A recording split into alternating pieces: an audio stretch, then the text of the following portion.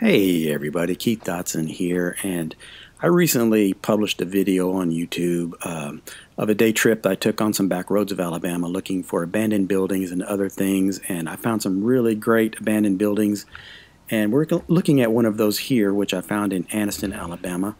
It's a really cool old commercial building of some kind. It might have been a mill. It looks like at some point it had some retail in it, and I kind of became obsessed with the ivy on the side of this wall. And as I walked around and checked out the other side, I found this really cool old door and found a hole in the bricks that went through to the interior that had a tree growing out of it. And I stuck my hand in there and made this video clip of the inside of the room, and thought all of it was really interesting and cool and put it into the video, and didn't give two thoughts to the fact that what we're looking at here inside this little hole inside this room is a naturally occurring phenomenon called a camera obscura effect.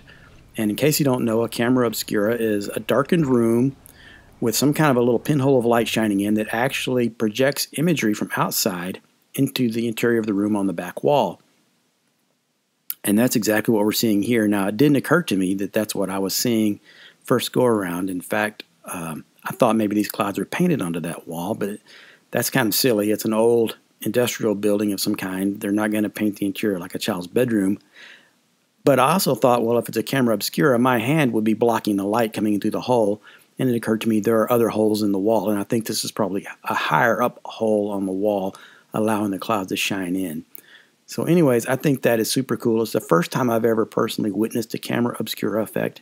And if you think about it, this room is essentially acting like a pinhole camera. And you can actually make a pinhole camera with a box and a hole, and if you put a piece of photographic paper in and let a subject shine through, you can get an exposure and make a print on the paper. And the only difference is between that and a real camera is you add a lens to sharpen it up a little bit, and you've got a modern camera essentially. So this is sort of the original origins of the concept of photography, which is just to me really interesting and cool. Anyways, that's it, everybody. Thanks for watching. Be sure to visit my website, keithdotson.com.